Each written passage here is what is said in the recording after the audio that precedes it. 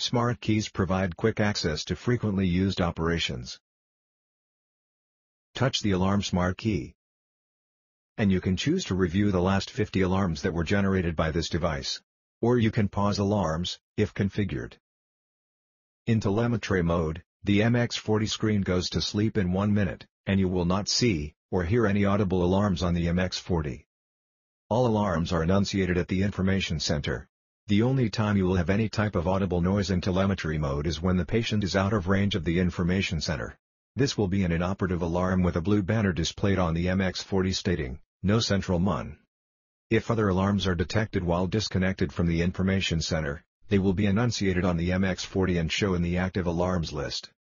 Changing the mode to monitor mode, you will hear and see all the same alarms that you hear at the information center, and the screen will stay on until you change the mode again or the battery is exhausted. Leaving the screen on for extended periods of time uses considerable battery power. Touch standby, and it will put the MX40 into standby.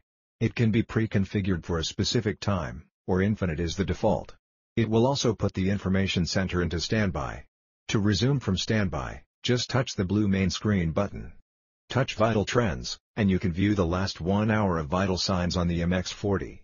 Most of the time, it will be heart rate, unless you are doing SpO2, or cableless NBP.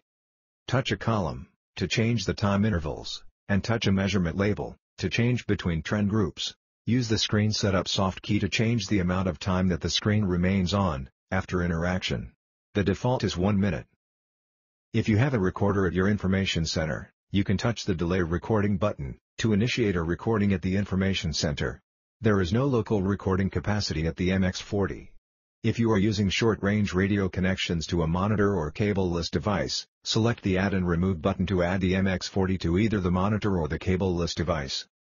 If you would like to print a report, pre-configured at the information center, touch the Print button to generate the report. The double arrow to the right will bring you to the next page of smart keys.